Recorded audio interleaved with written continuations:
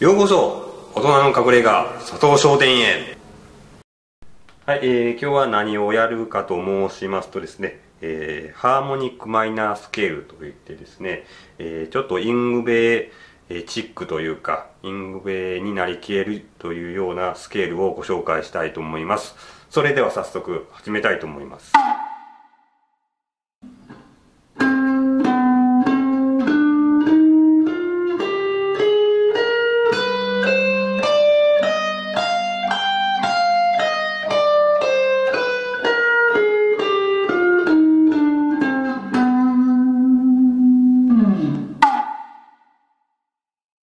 はい、それでは始めます。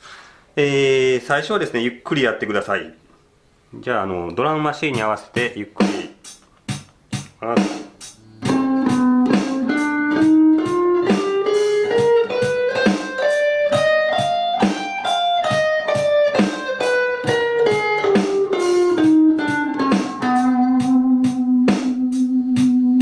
徐々に速めていきますね。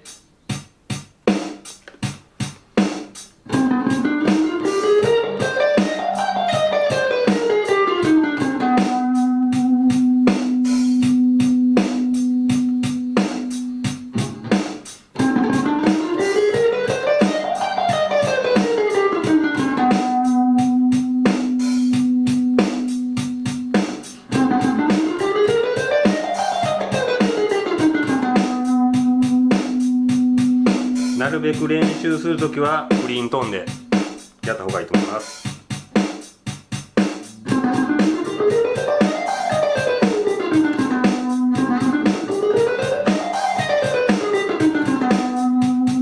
徐々にテンポを上げていきましょう。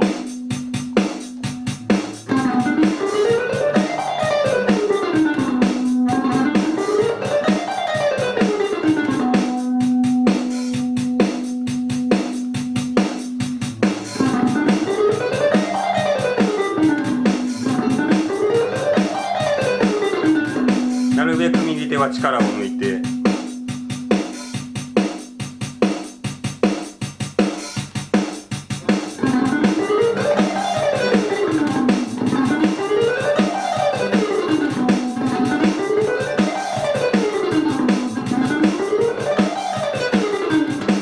もうちょっときつくなってきましたね。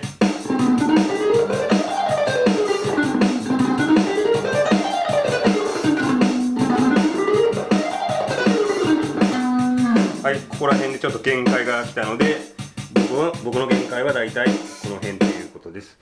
皆さんも限界にチャレンジしてみてください。ということで、これがスケールなんですけども、これだとただスケールをなぞっているだけなので、イングベイ風とはまだ言えないので、これをですね、まあ適当にというか、例えば、適当に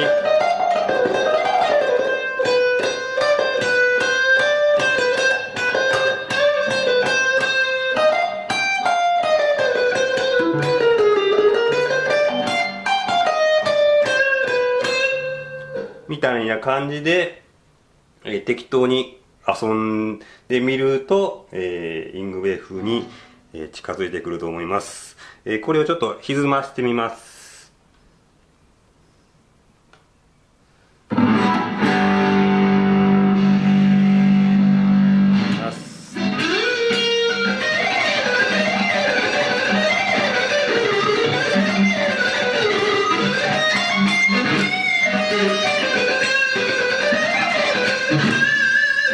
ちょっとビブラート、彫金ビブラートをかけると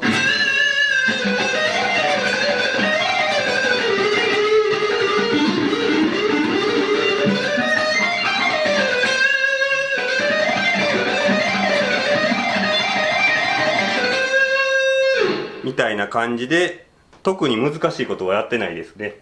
ただ早く弾いてるだけっていう感じなんで、まあこれだけでも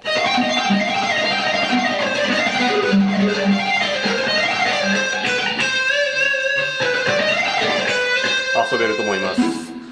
ほんと大したことはやってないというか、早く弾いてるだけなんで、見た目よりも簡単です。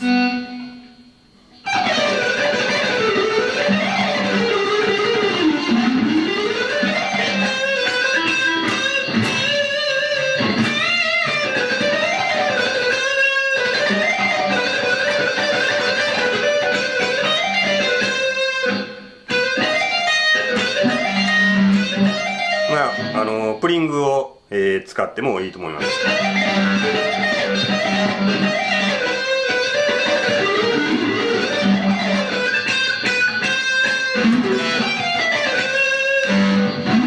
ちょっとスイープなんか入れるとも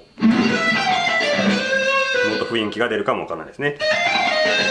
まあ、今はこのポジションだけでやっているので、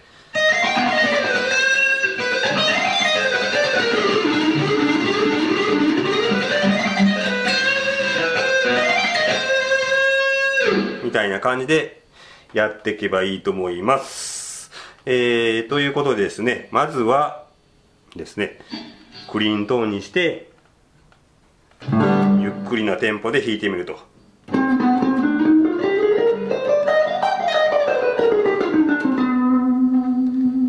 まあこうやってだんだん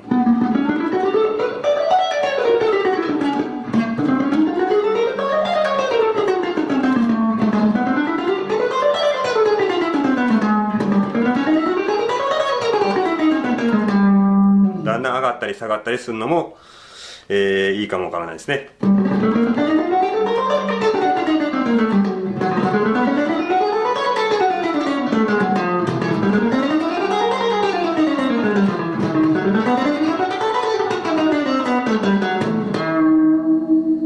感じでウォーミングアップというかね、コピーする、前とか、練習する前に、一度やって毎日やっているとそのうち早く弾けるようになっていくので、ぜひ挑戦してみてください。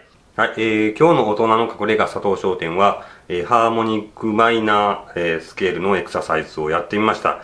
ということで、皆さんもぜひぜひ早弾きに挑戦してみてください。それでは次回は、何するかわからないです。ということで佐藤商店の佐藤やんでした。ご視聴ありがとうございました。